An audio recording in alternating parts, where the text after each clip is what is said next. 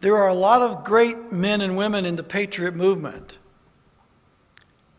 who, A, do not understand that there is a conspiracy at all.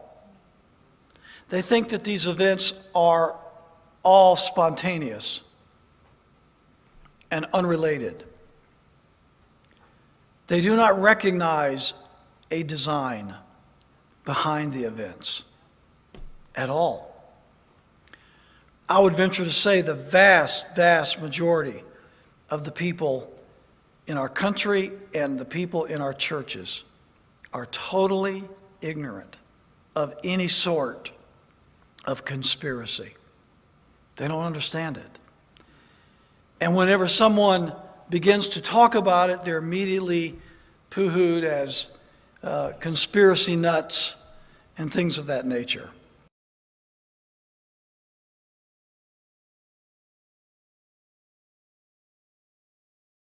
Now that we know Vice President Dick Cheney and Senator Barack Obama are distant cousins. Check out this family tree, done with research by Ancestry.com.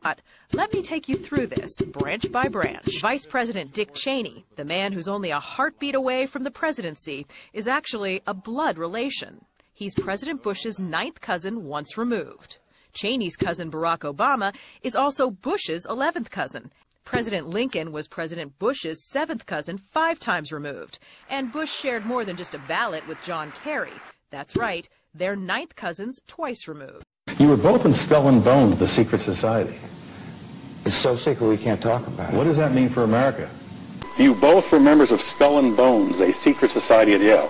What does that tell us? Not much, because it's a secret.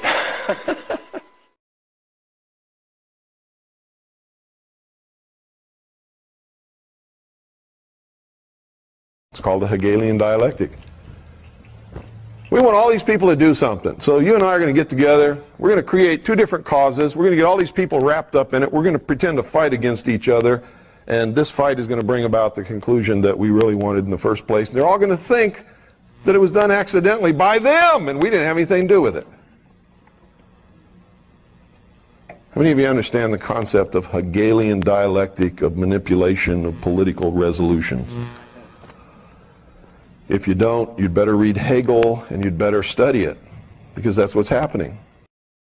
But if I win, I am going to instruct my Attorney General to get a special prosecutor to look into your situation, because there has never been so many lies, so much deception.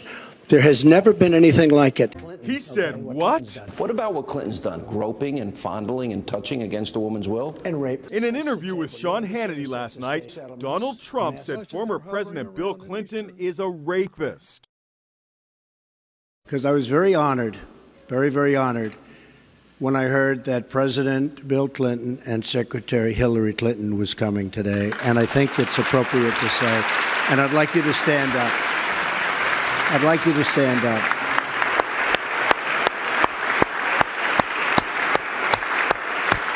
And honestly, there's nothing more I can say, because I have a lot of respect for those 2 people. What you're saying is that no matter what the political leanings, they seem to be playing the same game. As long as you're playing their game, it doesn't matter who you vote for, who you put in office. They all belong to the other side. They're in the pockets of the Illuminati.